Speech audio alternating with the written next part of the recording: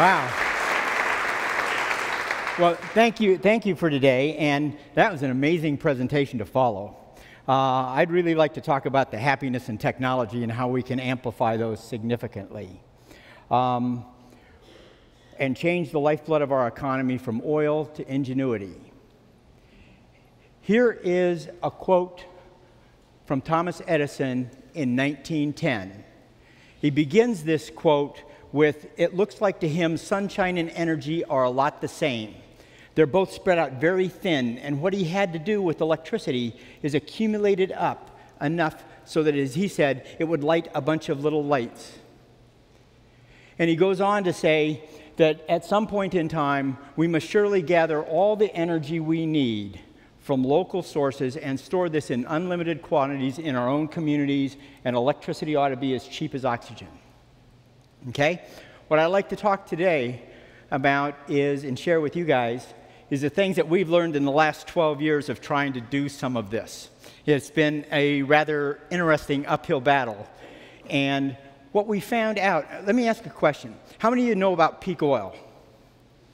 Okay, how many of you think peak oil is going to be an absolute disaster in the next 3 years? Okay, how many think climate change needs to be solved within the next 10 years? Okay, what I want to do is, when we go through this today, I want to convince you, or at least solicit from you, the idea that we solve this by 2020, that we operate within a solar budget by 2020. Where we got in infrastructure trouble was in the mobilization to fight World War I. That's when we monopolized communications under AT&T, and we socialized power and transportation infrastructure as natural monopolies. That was the term they used at the time. And so at that point in time, we stopped having a free market where we fully burden a gallon of gas with the true cost of defending the oil supply chains and of the consuming of the resources. So we dislocated what we do best in America, voting with our pocketbook, from our normal daily behavior. So we ended up with a century of rotary telephones.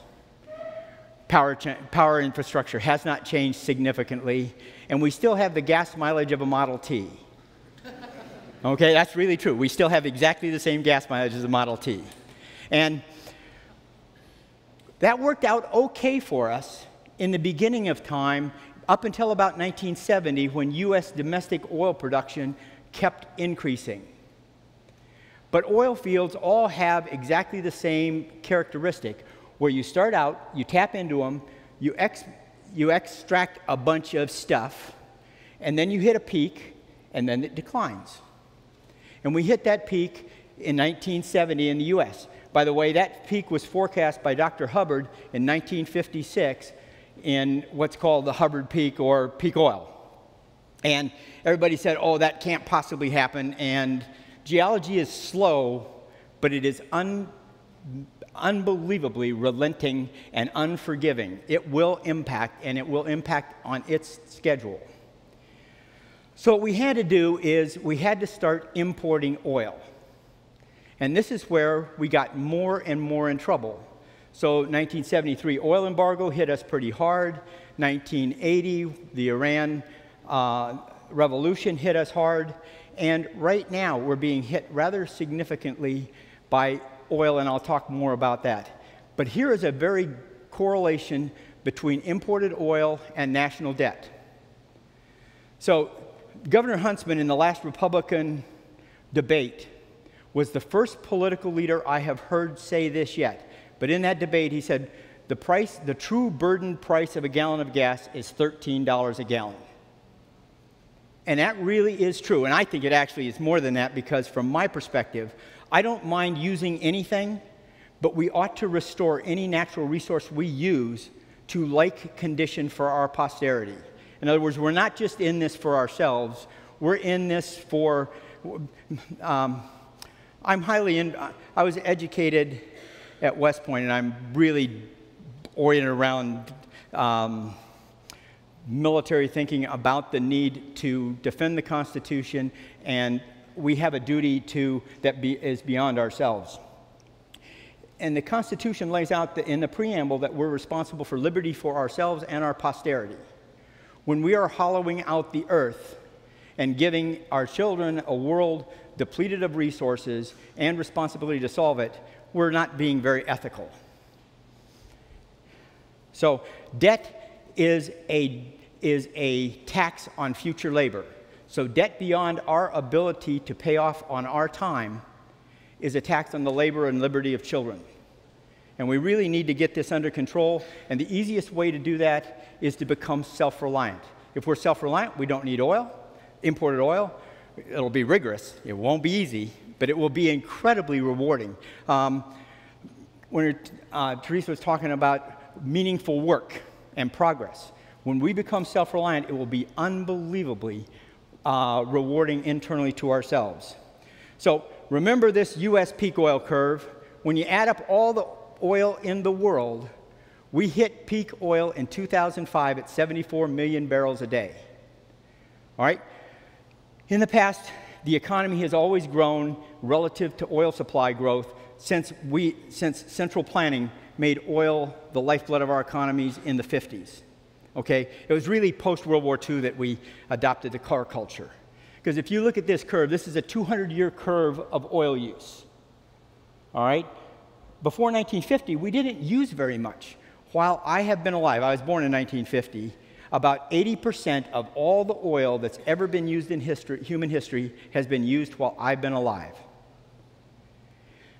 And when people say there's plenty of oil left, absolutely true. Okay, peak oil is not about running out of oil. It's about running out of affordable oil. So when you tap in the net energy, you're going to see that we are going to lose about 90% of what we are used to having in affordable oil in the next 20 years. So we have one of two choices. We will become incredibly innovative and decrease energy per passenger mile by 85%, or nature will decrease the number of passengers by 85%. I'm working for the first one. All right, this goes back to happiness. It'd be a lot happier to be able to get around without having to have oil. And the most amazing thing is we actually can do this. All right, so here is another part of that quote from Edison in that same 1910 discussion, talking about, do we use coal or sun and wind? He says, oh no, we burn coal and wood like renters burn the front fence. We live like squatters, not like we own the property. So I think that my hope is that we will embrace this obligation to look at both for ourselves and our posterity as an obligation and begin work immediately with the idea that we operate within a solar budget by 2020. If you make it any longer than that, we won't do it. We'll find reasons and excuses. This will be rigorous. Now, I had the great fortune of spending 3 years as an Arctic light infantryman and in Alaska. And how many of you have ever been on a glacier? Okay, they are spectacular. They're huge. It's very humbling. And they are almost alive, but they're moving so slow. But within my lifetime, in the time that I have spent in the Arctic, glaciers are running back up in the valleys like rabbits. Nothing moves on this Titanic that is this big and this significant at this rate unless there are absolutely titanic forces being applied to it. So when we look at that mess of the tar sands in Alberta, which I think is a worse ecological disaster than the BP oil spill, what we are doing in the Arctic, look at this picture of the ice cap. And then this is 1979. This is 2003. I couldn't find 2007. It's even worse. And the thinning of it is spectacular. And ice has different characteristics. Old ice is blue, and it's hard and compressed. Green ice has lots of salt water in it, and it's more unstable. The rate at which we are affecting the polar cap is bizarre. And I don't know how climate works, how climate change works. I do know that nature has a balance to it. And if you disrupt that balance, you have consequences beyond our reckoning. So we would be better off to be conservative and not add to unsequester carbon that's been sequestered for millions of years to our happy consequence, and live within a solar budget. Now, Dr. Duncan in 1984 laid out this curve that's called the Old Levi Gorge, noting that the Mayans are going to be right in 2012. Actually, though, when you count it, starting in about 1990, and I've been to Iraq, and I think that we're doing a pretty good job for the most part, but we started endless oil wars. Well, they might not be endless. They'll be ended when we end our addiction to oil. All right? But we need to account for those costs in a gallon of gas so that we pay for it. We're a capitalist country. If we have to pay for it, we will judge things more rationally. And that's the previous little video that you saw. When companies start having to account for costs, they change behavior. And in the 1970 Clean Air, Clean Water Act, I was in industry at the time, there was wailing and gnashing of teeth that this was going to be horrible for us. But what we found out is profit is the difference between the value customers willingly pay and the cost to compete. When we couldn't throw waste out into when we couldn't socialize waste by dumping it into a river, we had to account for it. All of a sudden, we cleaned up our processes and we used a lot fewer resources to make the same value. Companies actually became more profitable. The same thing will happen when we count the true cost of using oil, when we desocialize those and capitalize the cost back in. We probably won't do it, but if we start talking about it and everybody recognizes gas is $13 a gallon, that will make a difference. So 2005 or 2002, gas was $1.45 a gallon. By 2006, it had climbed to $2.92 a gallon. That difference took about $2,000 out of the average working class family's budget, disposable income. That forced more and more families to choose between paying for their commute and paying for their mortgages, so foreclosures climbed. Then in 2008, the banking system collapsed. So in reality, this curve, we are ahead of this curve. He was optimistic. Now, I'm going to come back to this because I don't think we have an energy problem, nor do I think we have a disaster problem. We are going back to the energy per capita my parents had that did just fine with. Okay? But they were tooled for it. And I want to show you some tools. All right? We know we can implement radical changes in technology or in infrastructure. We went from, in 1984, we demonopolized AT&T and threw it back into a free market. Central planners, when people are competing for central planners, they strive for consistency. When people have to sell things to a free market, they have to differentiate themselves by either better service, lower cost, or innovation. So it creates a niche for innovation to happen. And the result was we had a 10x change. And it takes 10x, it takes 10 times better to make a paradigm shift. We've seen this in transportation before. In 1865, a ticket from New York to San Francisco cost $1,000.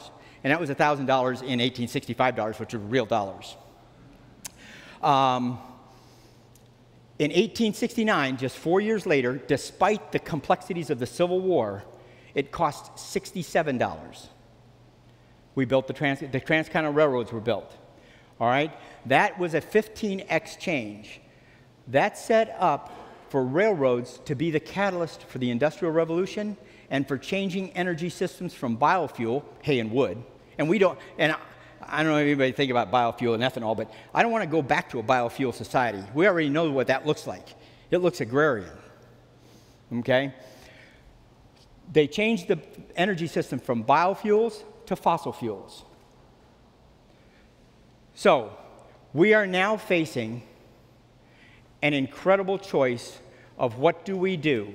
And people say, we can't do anything. We have to cling to what we have. And we don't. What I'd like to do is show you what we've come up with over the last while and say that this is just the beginning of what is possible. So here is, and I don't know if it's playing or not. This is JPods. These are ultralight, so they weigh 500 pounds. You get in one, you tell the computer where you want to go, it lifts you up to the rail and takes you there at 1/10 the energy of cars, trains, and buses. Okay, and trains and buses, passenger trains use the same energy per passenger mile as a car, basically. And this is a picture of the first one we built in my garage, and there is all the technology to do this stuck in garages all over the place. And here is an example of what this would look like over a highway, and the reason to suspend this is when we hang the vehicle below it, we take out the parasitic mass, the mass of the suspension system, and that's how we get these very light. And then it makes the space over the top of the rail a natural place to put collection systems, so we gather 5,000 to 30,000 vehicle miles of power per mile of rail per day. So we actually can power urban transportation within a solar budget.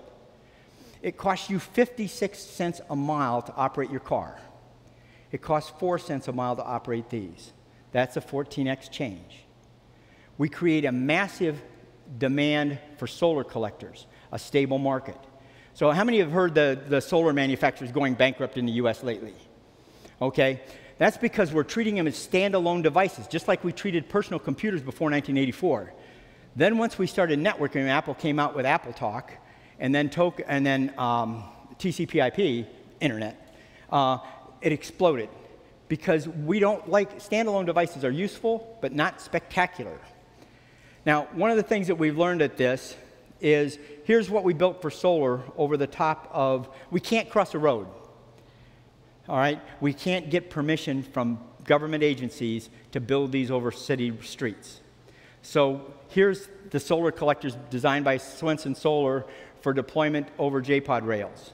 This is at Plantronics headquarters in California. And they're pretty cute. One of the things that we have learned about this aspect of solar, and the core part of our group studied nuke engineering together, is that we're treating solar like it's little nuclear coal plants. We need to treat them like they're leaves on a tree.